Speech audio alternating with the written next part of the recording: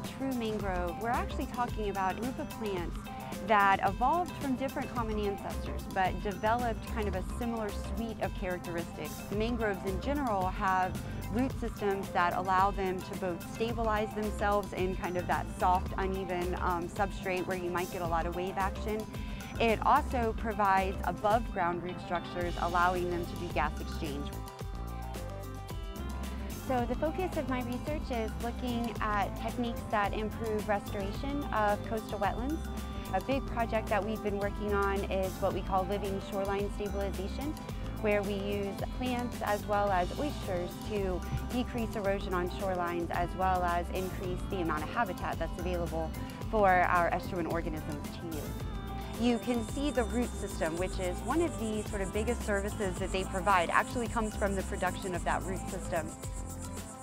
Unfortunately, for a long time, we sort of didn't value the services that we get from mangrove systems, and many of these areas were drained or diked or filled in, altered in some way, and kind of lost the natural abiotic characteristics that create the wetlands. Wetlands are by nature a very stressful habitat. They're flooded, they're salty, they're hit with a lot of waves. So conserving the habitat and restoring what's been damaged is really important to kind of get a lot of those areas back on track.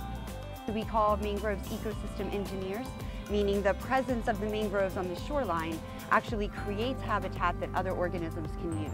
So you'll see fish swimming around in between those roots, and they use it for hunting as well as hiding from their own predators. It also serves as substrate for lots of sessile organisms like our barnacles and sponges and oysters to settle on. In addition to providing habitat, those roots also act as sort of a wave break.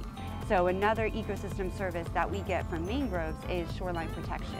So as wind or boat wakes or storm waves are moving onto shore, oftentimes those mangrove roots are kind of the first line of defense to keep that shoreline from becoming damaged.